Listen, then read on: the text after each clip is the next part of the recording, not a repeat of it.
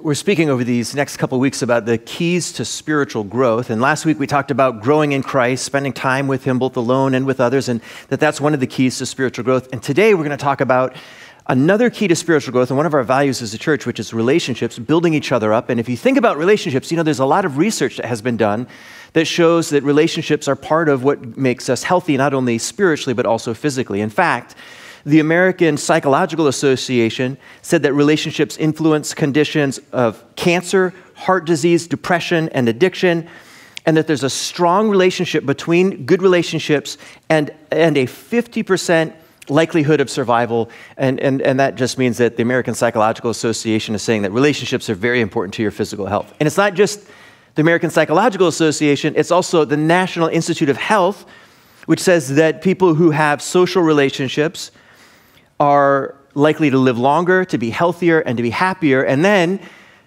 you know, this is the National Institute of Health, they said that religion combined with relationships also has tremendous physical benefits to people. So there you go. And I thought it must have pained them to say that, but they did.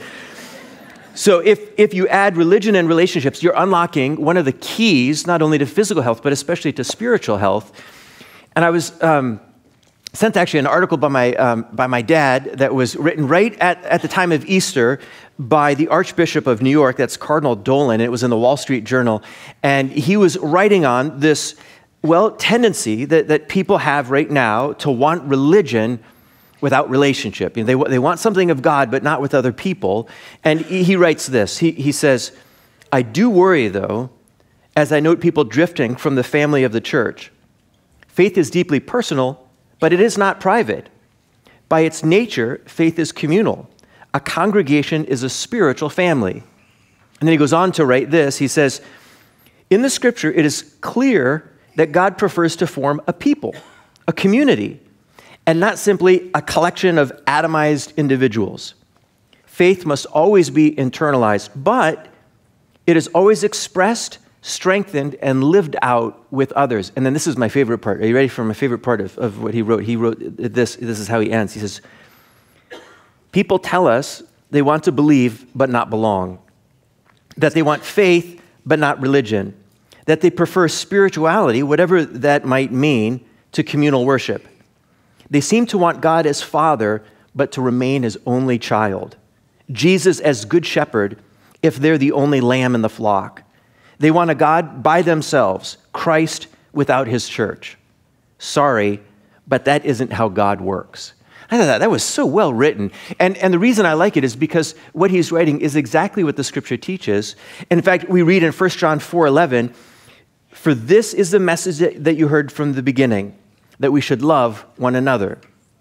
So the teaching of scripture, and in fact, God's command for us, is that we're to have loving relationships, that we're to build each other up and to enjoy good and deep spiritual relationships. And the question is, how do we do that? Especially because relationships are tricky and people are difficult. I mean, present company excluded, of course, but other people are difficult, and it's hard to love them and hard to be in relationships, and no wonder then that people want to withdraw from relationships, be isolated and alone, and say, yes, I would like God, but I would like Him without any of the other people that are hard to love. And so what do we do? Well, I want to look with you at one passage. It's 1 Peter 4, verses 8 and 9.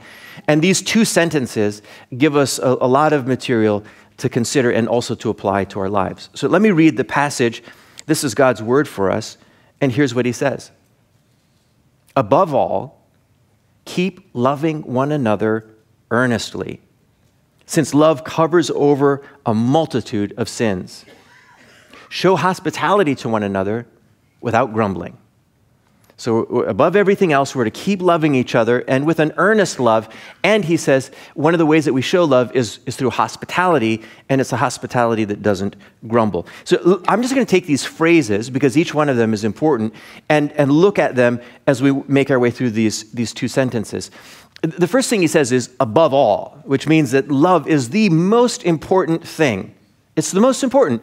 This is the teaching of Scripture. In fact, in the Scriptures in 1 Corinthians 13, it says, "So now faith, hope, and love abide, these three, but the greatest of these is love." So in our relationships with everybody else, above all, most important, we're to have love. And in fact, 1 Corinthians 13 says that if you don't have love, you are nothing. In fact, even if you've got incredible spiritual gifts, if you speak and you don't have love, you're like a resounding gong. And if you serve people and you're caring for people, but you do it without love, the scripture says you are nothing. And the reason for that is because God values love. And more than that, the scripture says that God values love so much, God is love. So if you're thinking about how do I become healthy spiritually, above all, most important, you are to love others. Jesus says this in John 13. He says, just as I have loved you, you also are to love one another. By this, all people will know that you are my disciples if you have love for one another.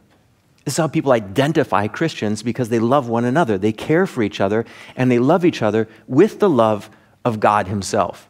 And so above all, love one another.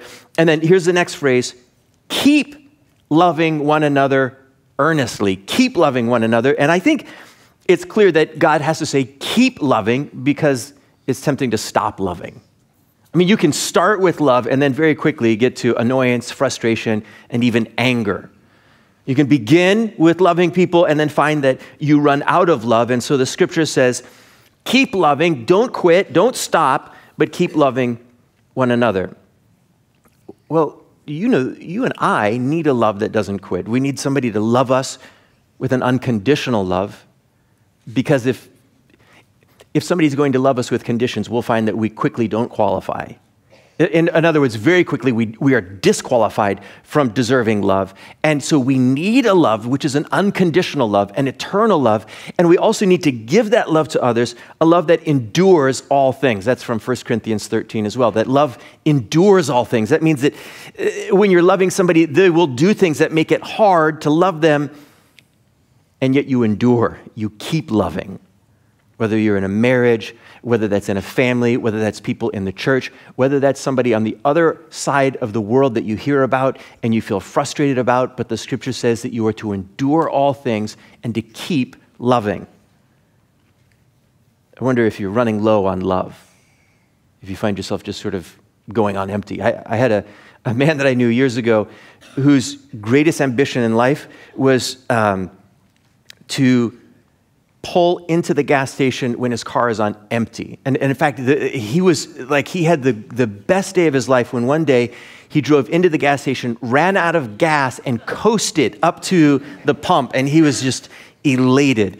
But more than once, he ran out of gas on the road. And I'm wondering if on the road of life, you are running out of love. And there's a way to test that. You can know if you're running out of love by how you are responding to people. Do you find yourself annoyed with people? Frustrated? Are you muttering about people under your breath? Or not even under your breath, are you telling others how frustrated you are with the people around you? Even maybe telling the people who are frustrating you, expressing, if not through words, through your nonverbals, how annoyed you are and how irritated you are. And if you can identify that, if you can be honest, then the truth is you're running low on love. And how do you get a love that keeps loving, that doesn't run out? And the answer is that you have to go to God for this, because God is love. He is, in fact, the source of love. In 1 John 4:7, we're told this, "Beloved, let us love one another, for love is from God. And whoever loves has been born of God and knows God."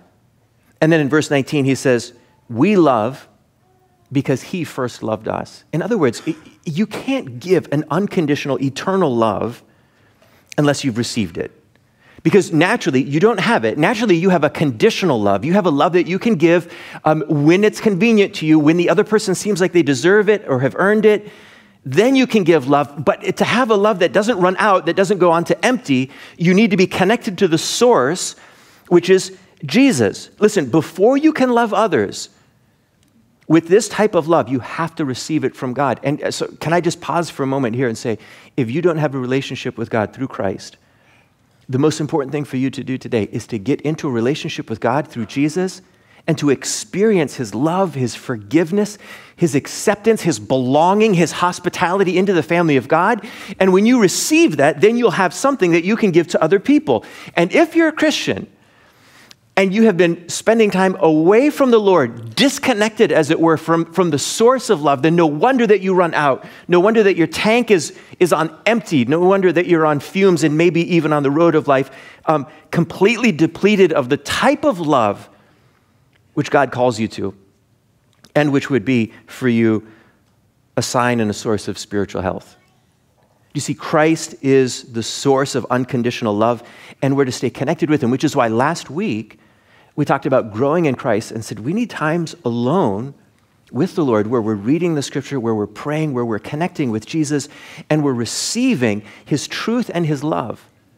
And we need times with other people, whether it's attending church or life group or a Bible study, where we are receiving fresh supplies of God's love, where we're connecting with God through those means of grace, those channels that God's love and truth and his presence flow, so that we can receive them. You see, we come to church in part to give God the praise that he deserves, but we also come to receive the love which God has for us so that we can experience that love which makes us want to worship him even more, and also so that we can love other people, and especially people who are difficult to love. And by the way, that's everybody, and it's you. We have to stay connected to this love of Christ. Fresh supplies, don't quit. And if you don't have Christ as the source of your love, you will run out, you will run dry. You may love for a minute or a month or maybe for a year, but eventually the reservoir of love will get down to the very bottom, and you will find that you have nothing left to give. And that is a condition in which, of course, many of us have already found ourselves. And so the command, keep loving each other, throws us back into dependence on Jesus. Do you see the scripture is constantly pushing us back to depend on him, to cling to him, to be connected to him, because we are called to do what we cannot do on our own, what we can only do through Christ who is our strength. And that's why the scriptures say, I can do all things through Christ. That doesn't mean that I can run through a brick wall with Christ. It means you can do the impossible of loving people unconditionally only through Christ.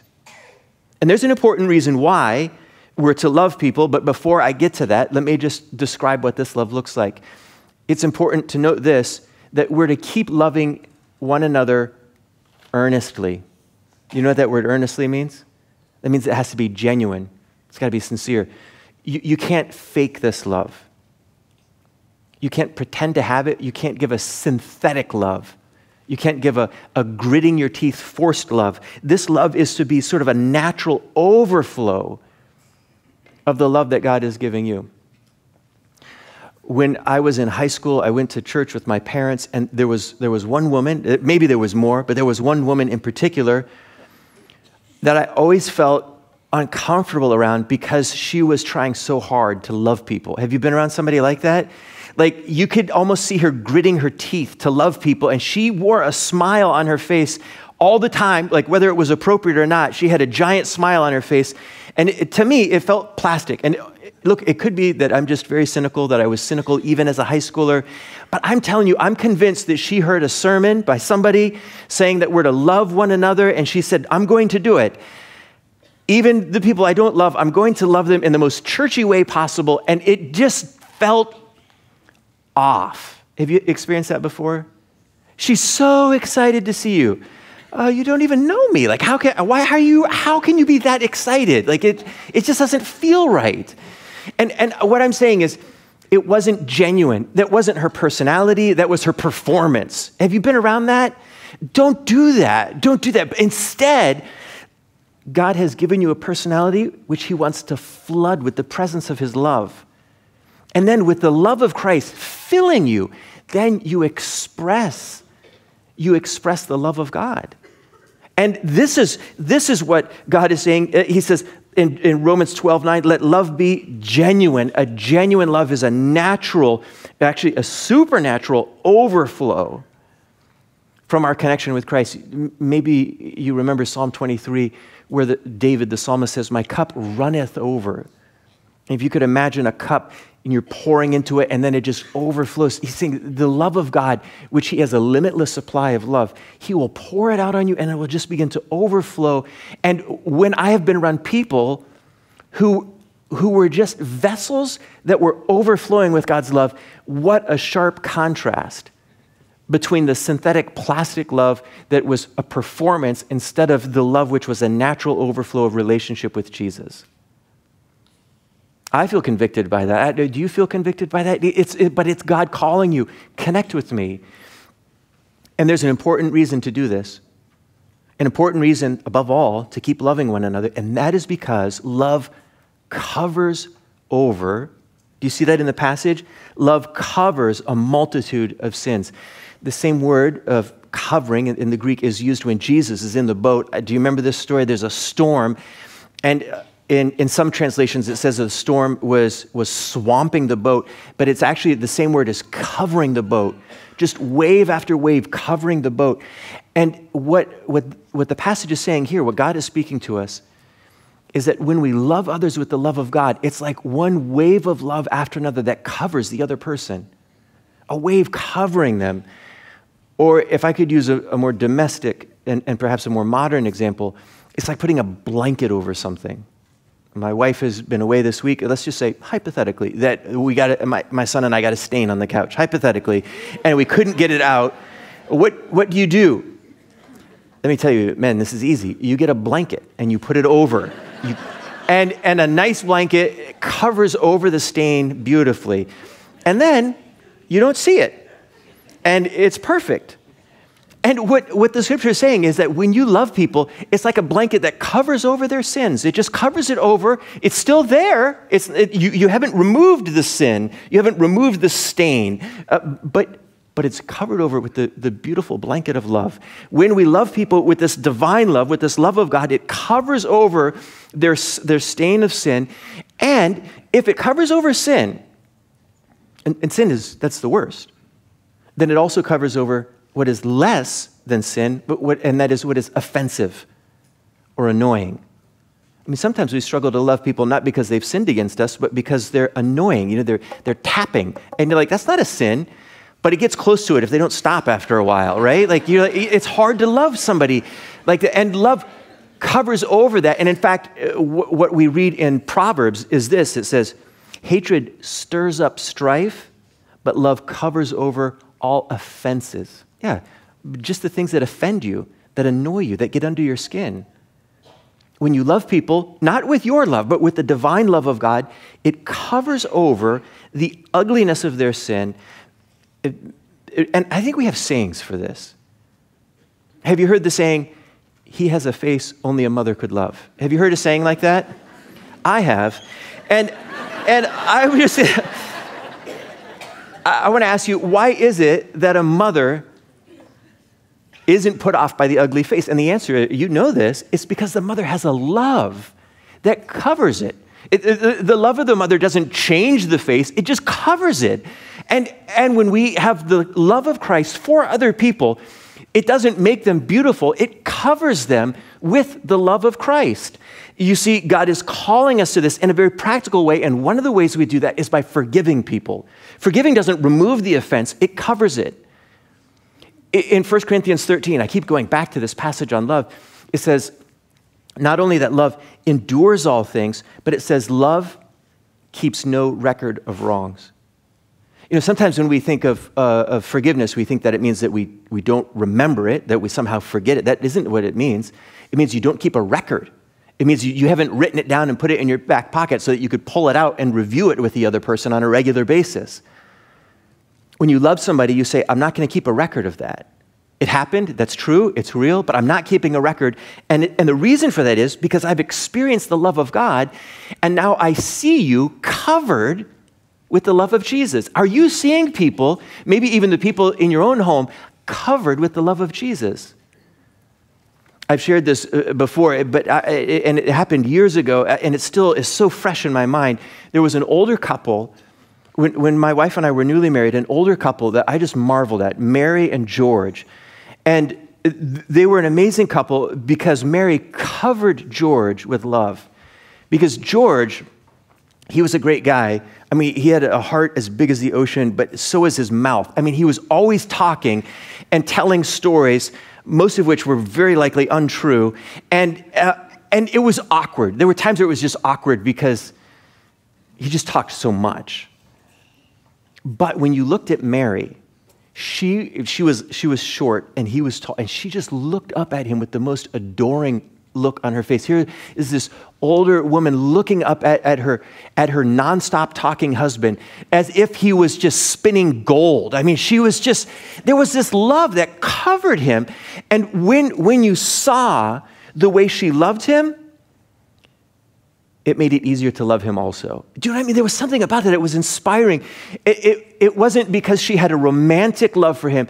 It's because she had a Christian love for her husband, and it covered over all of his flaws. Have you heard the saying, love is blind? I have. When I was with my wife and people looked at me and looked at her and said, love is blind. And they said love is blind because what they were noticing is that her love covered over a multitude of flaws. And that's the only way we could get married, is if her love covered over a multitude of flaws. But I have to tell you, there's a problem with that kind of love, that romantic love. It wears off. It does. I mean, if you are in the beginning of a relationship right now and you feel that romantic love and people are saying to you, well, love is blind, what they mean is it wears off after time, it runs out, and you can't keep loving with romantic love because what happens is the blanket slips off of the couch. I mean, eventually, that's what happens. The blanket slips off of the couch and you go, look, that has been there the whole time. How could I have missed that? The whole time you have been annoying and I didn't even know it because love had covered it over. And that means that if you're relying on a natural love, a love which you're summoning from within yourself, you will find that you cannot keep this passage. And in fact, you will find that your relationship struggle, that your spiritual health is compromised. You must receive from Christ himself this unconditional, eternal love, this divine love that keeps loving and covers over a multitude of sins. How do we do this? How do we do this? After being told that we are above all to keep loving earnestly because it covers over a multitude of sins, he gives us a very practical example. And his example is this: it's to show hospitality to one another. Show hospitality to one another. Hospitality is love in action. It's one of the ways that we express love, is to show hospitality. I think it's a lost art. I think this is something we do less frequently. But hospitality, let me just give you my definition. It's sharing what we have with those we love. What we have with those we love. And who is it that we love? Well, it's to be others, the one another.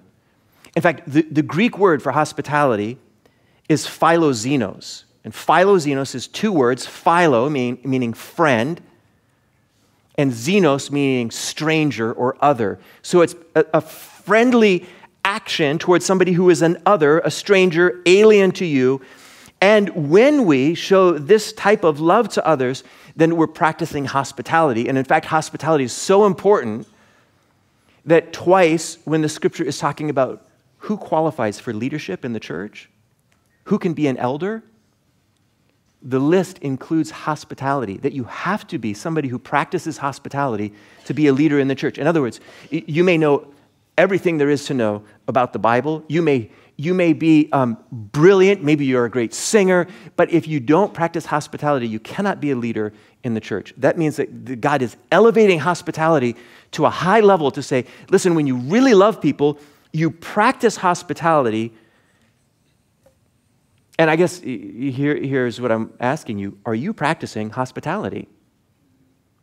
Are you practicing hospitality? And let me give you some modern examples. And I want to begin with some examples of church, because sometimes I hear from people a criticism that churches don't work together. So let me give you some examples of hospitality from churches. We have a campus that just started in Mechanicsburg, the Pike, and they were looking for a place to hold Wednesday night classes, and so they went to another church in Mechanicsburg. If this was business, it would be a rival, but we're not rivals, we're brothers and sisters. They went to a place called Hope Church, and they said, can we use 2 classrooms? And Hope Church said, we will set aside 2 classrooms only for you. And they said, great. And the first Wednesday night that they showed up to use those classrooms, the people from Hope Church had set out iced tea, lemonade, and cookies. That's hospitality. I mean, doesn't that make you feel good? Like that's the love of Christ in action. And some years ago, when our campus in Mount Holly was looking for a church building to meet in, or any building to meet in, even maybe a storage shed, because we didn't know where we would meet, New Life Church in Carlisle had a building in Mount Holly, and we asked, could we use that building? And they said, yes, we'd be happy to share it with you. And when we moved into the building, there were not enough chairs in the room, and they said, we have more chairs in Carlisle, and we will bring them to you, and you can borrow our chairs. I mean, just this expression of generosity. Do you see, that's hospitality, where you say, here's what I have, and I would like you to use it. That's hospitality. Are you practicing that? Because you love others, because the love of Christ is at work within you. Let me give you some examples of ways that you personally could practice hospitality. I stole some of these examples from other people. I was asking them. I talked to a man who did construction, and he said, when we would go into somebody's house, sometimes people would lay out cookies for us and offer us something to drink, and he said, we always did good work, but we especially did good work for those people. Show hospitality when people come into your home or your apartment. Maybe they have some work to do. Offer them something to eat. Offer them something to drink. That's a way of tangibly showing the love of Jesus Christ. When you have somebody over for dinner, somebody was telling me we were invited over to dinner, and we have children, and they said, what do your children like to eat? And they said, oh, that just made it so, they were thoughtful, because our children like to eat very little. And so we knew that this was a stressful situation, and how thoughtful of them to ask that. Are you practicing hospitality? Maybe not just in your home, but in your church? Do you make people feel welcome?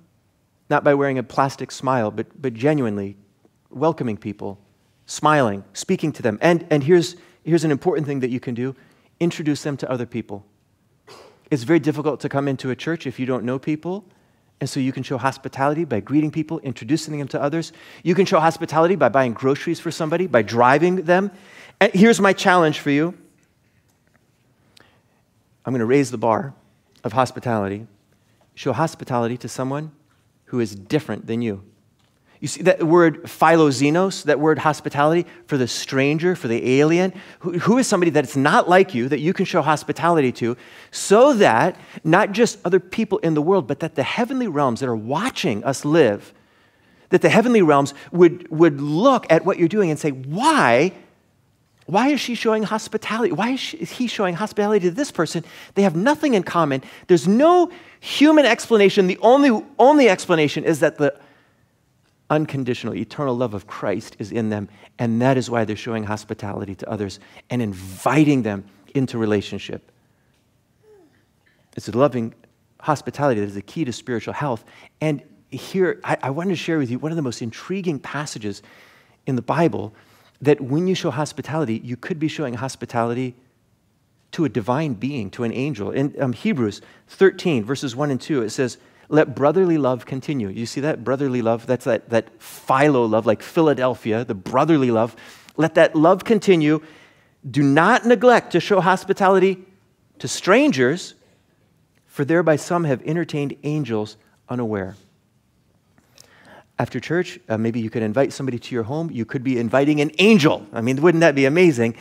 Although I have to say, we've not been amazing at hospitality or even good at hospitality, but we've invited people into our home to stay with us on a couple of occasions, and I can promise you, guarantee you, none of them were angels. We have evidence. And in fact, there were times where it was so difficult that we tended towards grumbling. Do you know what I mean? We started off good, saying, come on in. Yes, of course, we'd love to have you stay with us. And then after time, one friend of mine in particular, we invited in. He was struggling, and we said, yes, we would love to have you come stay with us. And we did. We loved it, and we loved him. But you know the saying that after 3 days, both fish and guests start to stink? After 3 months, we were like, this is hard. And our natural love ran out.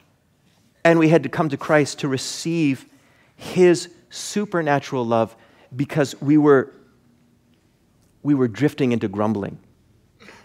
And here's the last thing that the passage says, that we're to show hospitality without grumbling, a hospitality free of grumbling. And that is extremely hard to do because people are difficult, and it won't be long. In fact, if you have people with you for any length of time, it won't be long that you'll begin to see their flaws, their annoying behaviors, and even their sins.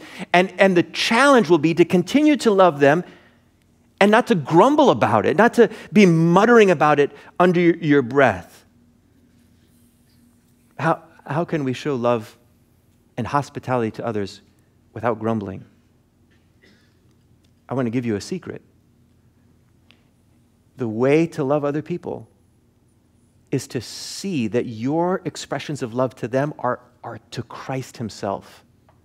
When you're loving other people, that you are expressing love to Jesus. When you show hospitality to somebody, you are showing hospitality to Jesus. Look at Matthew 10:40. Jesus says, "Whoever receives you receives me.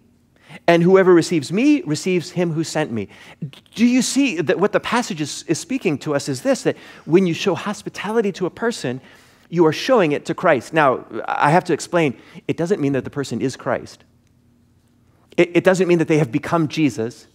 The person that we invited into our house who lived there for 3 months, he's a great guy, but he wasn't Christ. And so we had to have boundaries. We had to be wise. This isn't saying cast aside all wisdom, and this is Jesus himself incarnate in your house. No, what it's saying is whatever you do for the least of these, you do for Jesus. If you set out cookies for the people working in your house or in your apartment, you are setting them out for Jesus, not because they're Jesus, but because you are expressing love, the love of God for the people he created. And so the way that we avoid running out is not only staying connected to Christ, but we say, I'm doing this not just for you, but I'm doing it for Jesus. And the reason we can love Jesus is because he first loved us. And let me tell you what is, I'll stop after this, I promise, but I have to get to this. The most amazing thing about the love of Jesus is that it is unlike our love. We've been talking about the love that we get from Jesus and we give to people, and it covers over their offenses, it covers over their sins. But the love of Jesus doesn't cover our sins, it cleanses our sins. That is the miracle of the gospel, that when Jesus loves us and we receive his love, he doesn't just cover over our love or over our sins, he removes them. He takes out the stain and he leaves us purer than snow. He removes the sin from us as far as the east is from the west. And when you experience that from God, what I'm saying is you and I who have been sinful, who are covered in shame and guilt, when we recognize that we don't deserve to be loved and we come to Jesus and he pours out on us, overflows on us his cleansing love, and we see he's not just embarrassed about my love and he's covered, or about my sin and he's covered it over, he has removed it. Then we love him even more. We love him even more, and it makes us capable of loving the stranger with the love of Jesus Christ, who, by the way, loved us when we were strangers, loved us when we were still sinners, so that, above all, we could keep loving one another earnestly, because love covers a multitude of sins, and show hospitality to one another without grumbling. Amen? Amen. All right, let's pray. Father, we thank you for the great hospitality which God has shown to us through Jesus Christ. That, Lord, you gave your life willingly that we might be brought into the house of God. And you have received us not as guests, but as children of God. You have adopted us as sons and daughters. Father, from the security of that relationship with you, being in a place of eternal love and of unconditional love, may we love one another. And may we do it in ways that people can see and feel and hear, so that your name would be glorified and that your church would be healthy. In Jesus' name we pray these things. Amen.